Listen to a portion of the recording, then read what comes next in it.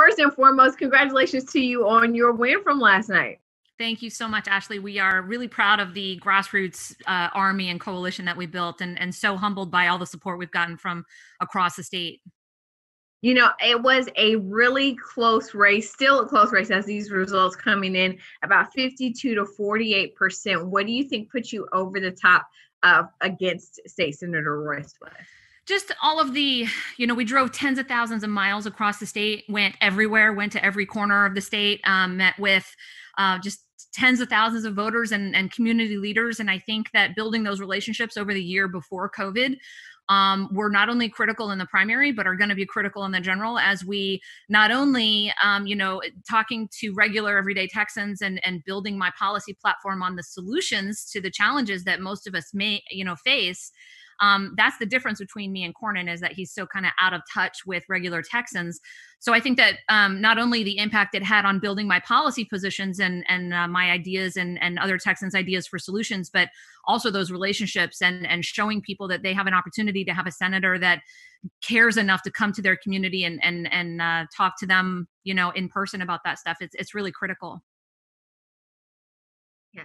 When we look at the attacks that are coming against you, obviously Senator John Cornyn wasting no time launching some of those attacks, even heading just into this runoff election. Some of his criticisms are the same criticisms from some of the people in the Democratic Party who say, you had the backing of Washington. You have some big names, big attention. They're trying to meddle in Texas elections. What do you say to that type of criticism?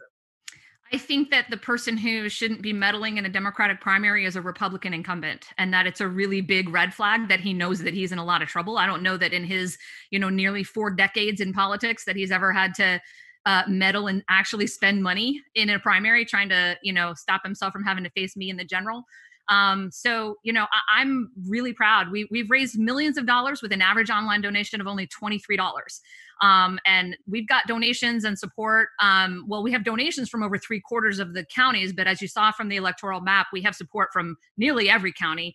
And, that's going to be difficult for him to overcome in the general, and he knows it.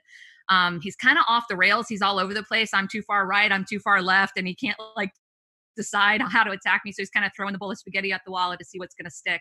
And I think he's going to be disappointed. You brought up the issue of money, and so I do want to talk about that. His war chest quite sizable. Some people see this as a little disadvantage for the Democrat because you guys had to go into a runoff election. You have not been able to save up and fundraise all of your money to say that you are the nominee. Now that you are the nominee, what are you going to be doing to try to catch up? I think the value of being battle tested and having to really dig in deep and be very thorough on your policy positions is an advantage for us. He's never had a rough race. He shows it now. It seems a lot of the moves that he and his team are making are very kind of amateurish, things that you would see from a first or second time candidate. And so I'm actually really excited about meeting him in a debate, getting some thorough answers to some of the disinformation that he's been spreading. And, I think that as Texans learn more and more about him and I, because he doesn't have a very high name ID for a 3-term senator, especially, as Texans learn more about both of us, they're going to see that they have an opportunity to vote for somebody who's more like them. And this November, we're going to vote out any politician that is more DC than Texas. And I can't think of anyone that applies to more than John Cornyn. Do you think you'll be able to catch up fundraising wise? Yeah, he's got some really rich, powerful people with a very profit-driven reason to keep him in office. He legislates in a way that maximizes the profit margins for the private detention centers and the gun lobby and big pharma. So there's no doubt we're facing some big guns. But when enough of us Texans stand together and say enough is enough and, pitch in $5, like I said, our average donation is $23 and we've still raised nearly $7 million that way. I'm confident, Texans have a very sensitive BS meter, and Texans can abide a lot from their representatives. One thing that they cannot abide is spinelessness and bootlicking. Those qualities are not something we associate with Texas. And I believe that we will have our voices heard in November. When we're looking at the polls in the presidential race, you have some polls that show former Vice President Joe Biden actually leading against President Donald Trump in the state of Texas. Some people now really starting to see Texas as a battleground state. How does that give you an advantage? I think that we're going to benefit from that, and that Vice President Biden's team has benefited from our work from the last year and a half. Vice President Biden is very popular with the military. He, in contrast to this administration, and I include John Cornyn in that statement, has a lot of support for the military. We in the military know that he's not going to deploy troops lightly. His son served in the military and died. A lot of people feel from Gulf War syndrome.